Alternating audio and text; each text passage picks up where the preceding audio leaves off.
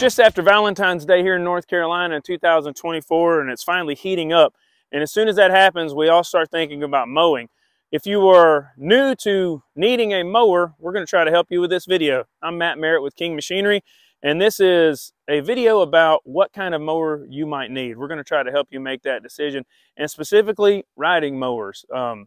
As I grew up, the mower on the end here, the red mower, is what I always called a riding mower. The technical term for this mower is actually a lawn tractor. The technical term for this mower is actually a zero turn. And then the mower on the end, the technical term for it is a stand-on. So these are three types of riding mowers you can have. You can buy any of these types in all different sizes. We have tons of different sizes of them right inside here at King Machinery, but I want to go over them and try to explain to you what the differences are, so that if you are shopping for a mower anywhere in the world, you can at least understand what your options are and kind of be ahead of the game. So we'll start with this first mower, stand-on. Typically, these are used by people that are in the landscaping business. This mower in particular is pretty interesting, actually. It's got only a 34-inch deck. You would stand on it to operate it. If you come around here with the camera, I can just show everybody really quick how narrow and easily you could load this on the back of a trailer.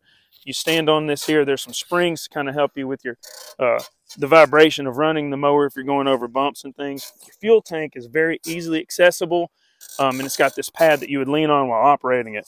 In the control station, you have a brake, an e-brake. This is your throttle, your choke, obviously your key, your PTO, your drive handles, and then these are just here for you to kind of rest your fingers on. So if you see a mower that does not have a choke, that means it's fuel injected. So that's something to be looking for if you're new. It's not fuel injected, obviously, if you see a choke on it. So when you're operating this mower, each of these drive handles, and we're going to have the same sort of thing with the zero turn in a moment, but each of these handles operates a hydraulic pump that operates the tire on each side. So if I push this one forward, that tire goes forward. If I push this one forward, this tire. So if I wanted to go exactly straight, I would push them together at the same time. In reverse, pull them back together at the same time. To spin, you just do the opposite. And that makes these mowers really handy, because if I'm mowing in a straight line and I get to a tree, I can simply turn around and go back without circling the tree and putting it in reverse and doing all the things that we'll get to with this other mower in a minute.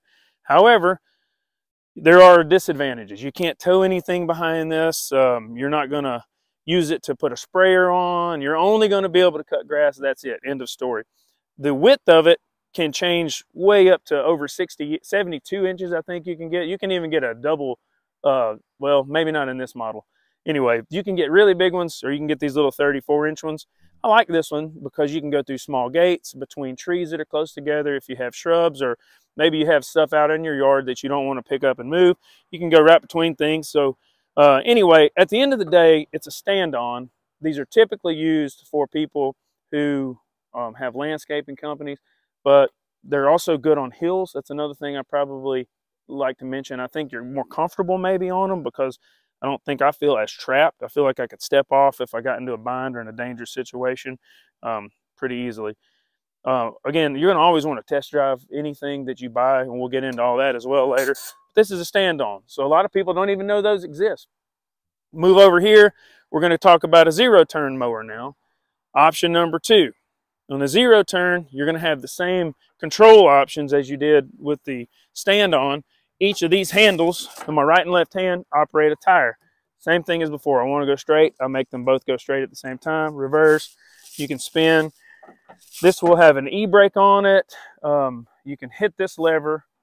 We didn't talk about it with the stand-on, but your blades are obviously going to be adjustable.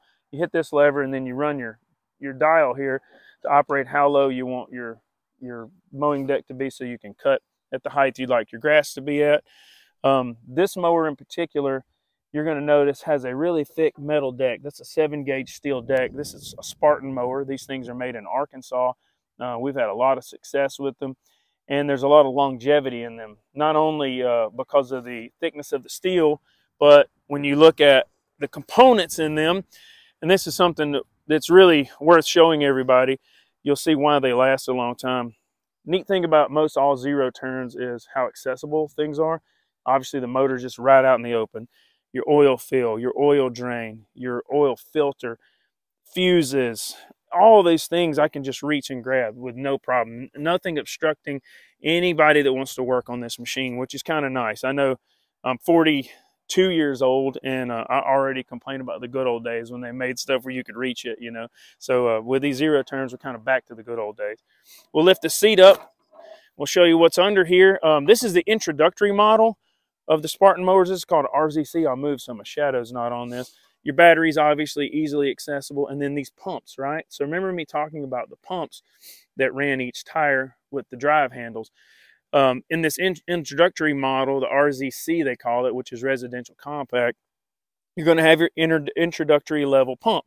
So these mowers should do about a 2-acre yard is what you would be rated at. We have mowers inside like the RZHD that can do up to 5-acre yard.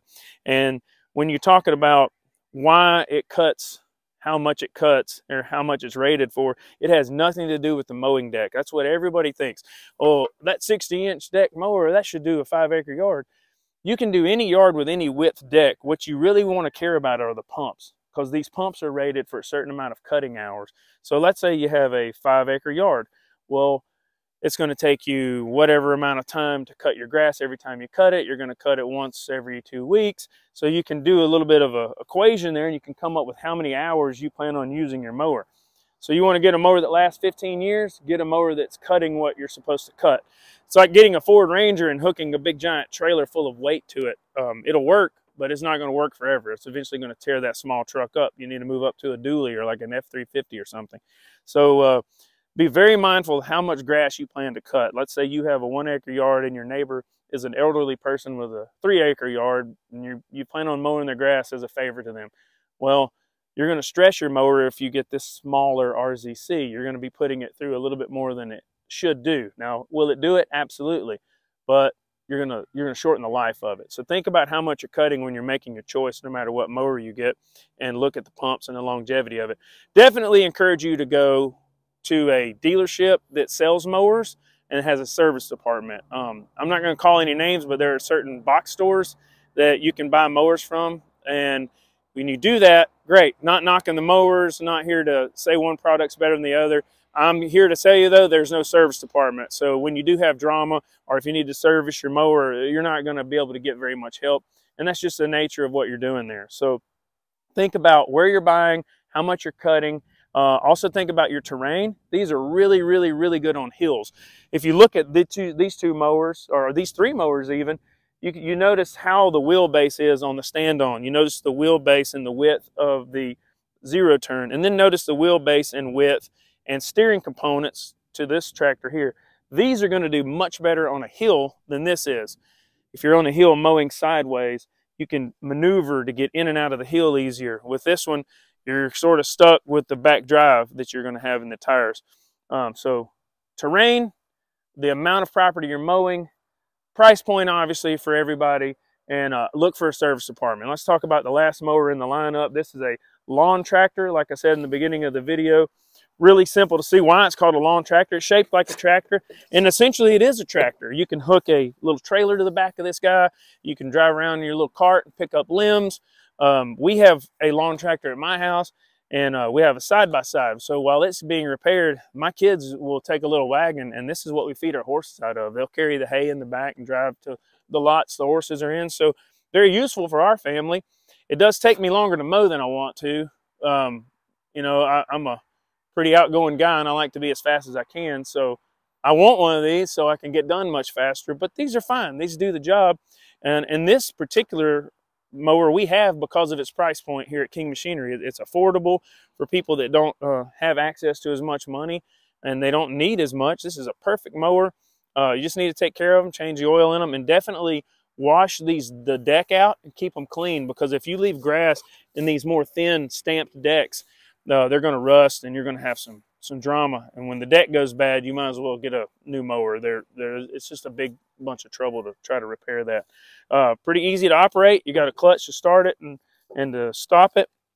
You are going to have to go forward and backwards a lot with this. So with the zero turn, I could drive over to this tree and just zoom right around the tree and continue on.